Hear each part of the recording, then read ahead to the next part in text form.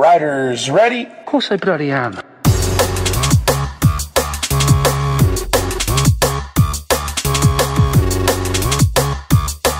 Sticks out like a sore asshole, doesn't it?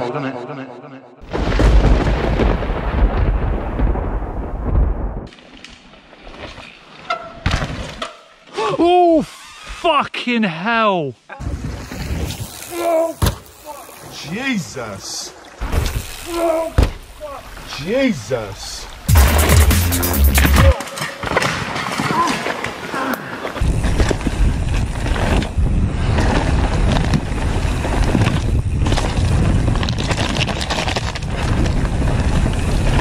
Oh, fuck! Oh, fuck!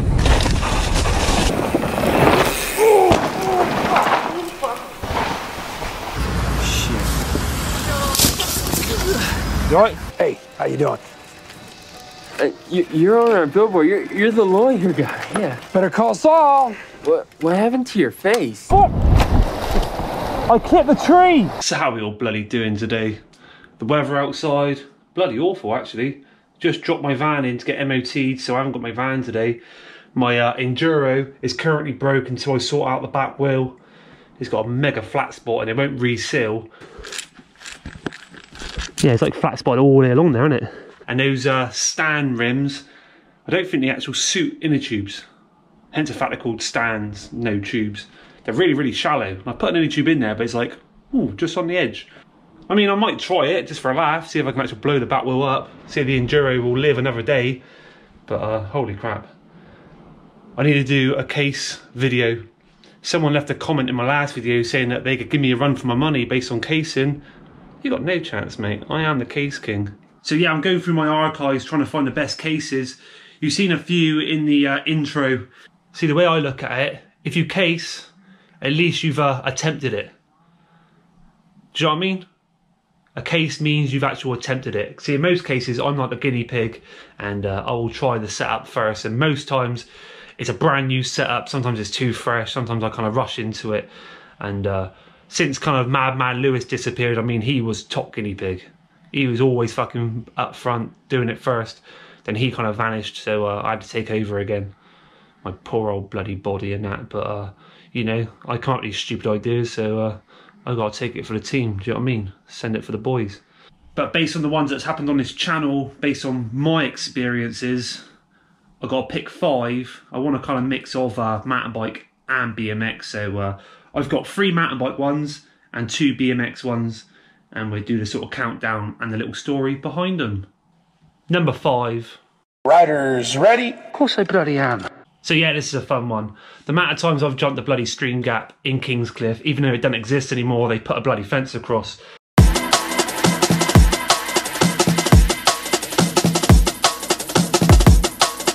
I mean, the actual original gap, I did case years ago when I actually first tried it. So I didn't even shape the takeoff. I just kind of bombed towards it, took off the bump, cased the other side, went over the bars. Then eventually we actually put a sort of shape to the takeoff. And over the years, loads of people jumped it, had a good time and stuff. But once upon a time, me and Lewis decided to sort of change it up and make a gap slightly further across because the bump was a little bit more aggressive. And it was a shit show, to be honest. Oh! Oh, fuck! I clipped the tree! Oh, fuck! Fuck! Oh! I clipped the tree! I clipped the tree! So yeah, as I come in, my bars actually clipped the tree. You can hear it, and it kind of just completely stopped me. I couldn't slow down. I thought it was going to end up in the middle of the river.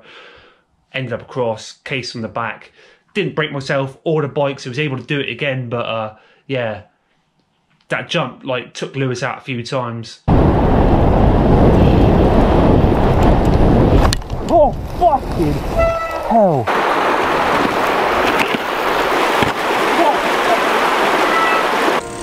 Hello, darkness, my old friend. It was just one of those things that we kind of rushed into, and it was just a good time. So in at number 4. Riders ready? Of course I bloody am.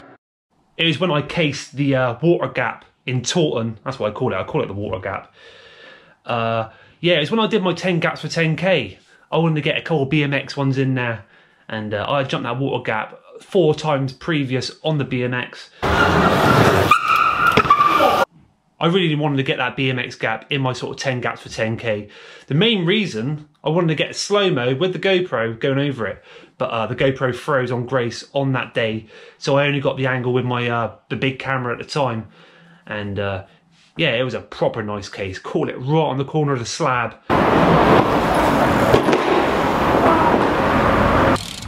God, that rim is literally like both sides. That is unbelievable. Oh my God. That is how you destroy a back wheel. But yeah, that was a perfect case. Caught it right on a sweet spot. The fact it didn't blow out the tyre, you remember I did a video based on the fact I run 2 tyres, so it didn't actually blow the inner tube out, but yeah, that rim is still in my garage, and it's going down to the museum soon.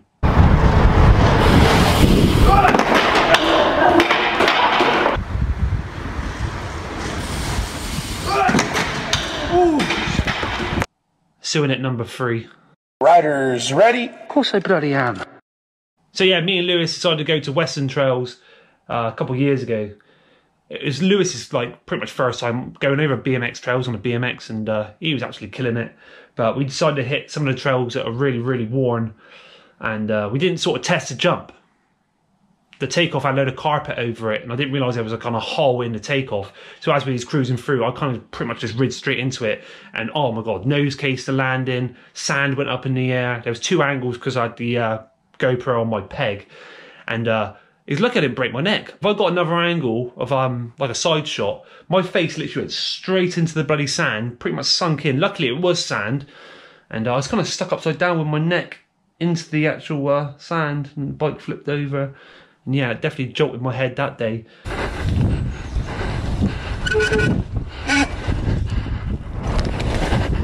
Oh my God. Whoa! I don't know what, I don't know what that is.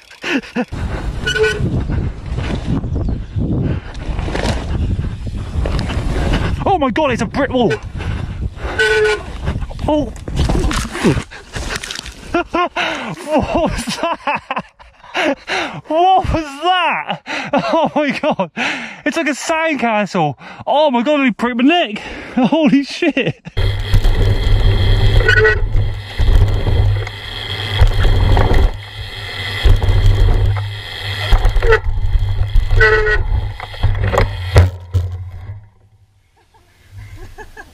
But yeah, no damage was done to the actual BMX. Just sort of, you know, lost my street cred and stuff. Embarrassing. Got sand in my ears, in my pants. Got sand bloody everywhere, actually. And yeah, the 2 angles just cracked me up. I mean, the peg angle was just funny. I just disappear over the bars. And yeah, nearly broke my neck doing a stupid little jump. Western Trails.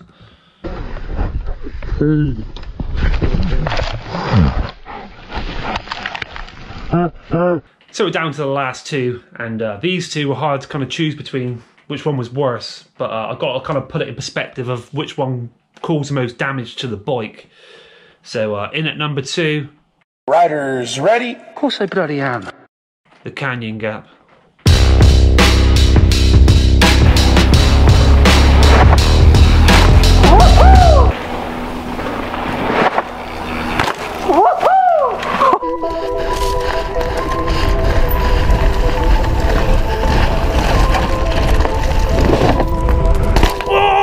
Oh fuck!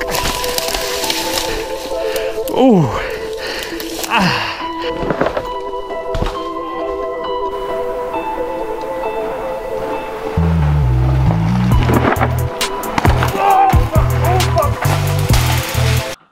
I mean, this sort of went over a period of sort of like 2 years. When me and Lewis first attempted it, well, Lewis did it first, fair shout, and he cased it really good.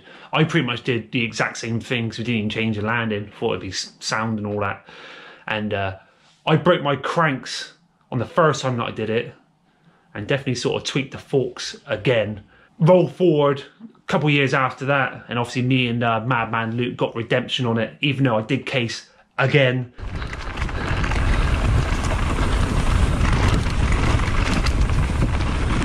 Oh, fuck!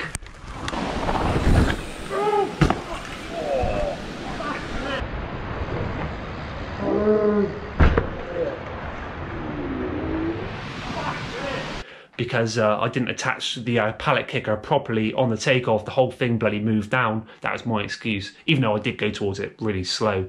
But somehow, when I did case it on the second occasion, the bike stayed in one piece, even though you remember my forks were creaking like mad. I ended up putting a bolt through the bloody things to keep them going. Yeah, we got redemption on it 2 years after. That's the way I look at it. Even if you case a jump really, really bad, as long as you get redemption on it at some point, it's all good. What are you doing, mate? So, yeah. That goes in at number 2, purely because it was a good old jump. And the fact it kind of like scaled over 2 years, and a lot of people were thinking he's never going to go back to that gap. It's all done and dusted. Fucked it over, mate, didn't I?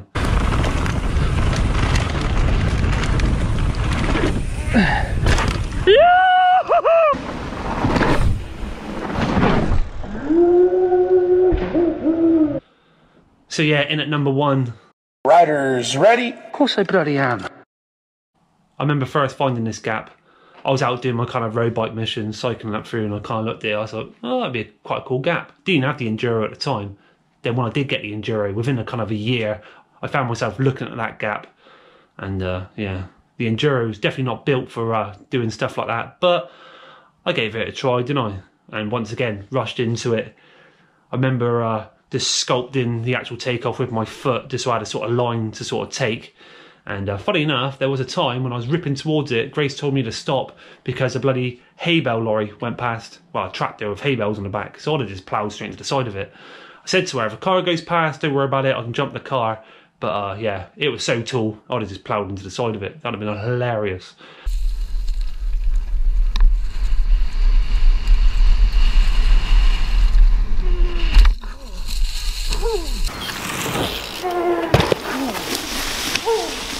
And yeah, that actually ripped the steerer tube off my forks. It was creaking like mad after, so all I did was went home, got a new top cap, screwed it up, did it real tight, and then jumped it again.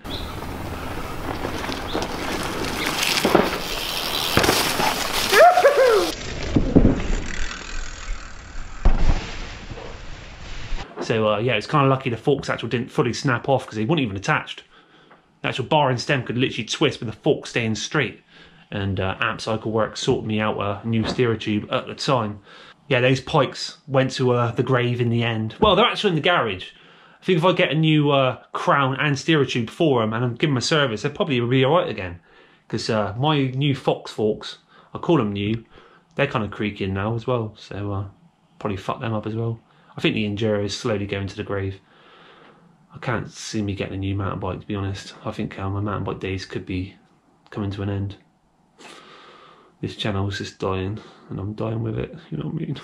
But yeah, since that road gap case, you know, that was literally about 3 years ago now, so the Enduro went through all that shit after that, after I got the forks fixed. And yeah, it's still a sorry sight in my garage.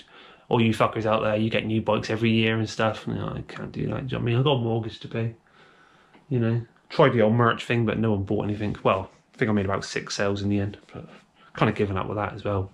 Probably shut the shop soon. But yeah, I think I'm just depressed because of the weather, to be honest. And I've definitely sort of got a bit of whiplash from those cases the other day up in the Quannies.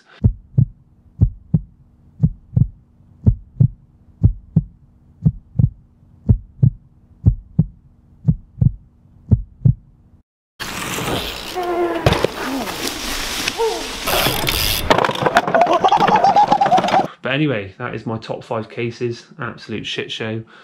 And yeah, I just thought I'd just, you know, reimburse you with that because someone said that they could give me a run for my money when it comes to casing. This channel has got a nice curse for casing. If you ever sort of appear on it, you probably will case. Just going up a curb, I expect, because that's how you roll. And yeah, I'll go get my van at some point this afternoon. Got to cycle over and pick it up. Great weather and all that. So yeah. Get out there, case some jumps, have a bloody good time, drink your wine, don't give a shit. Hope you enjoyed this one. Thanks for watching, and bye for now. But I bought a PlayStation 2 recently, and I got Busted Move 2 and Street Fighter 2, so apart from everything else, fucking buzzing bud.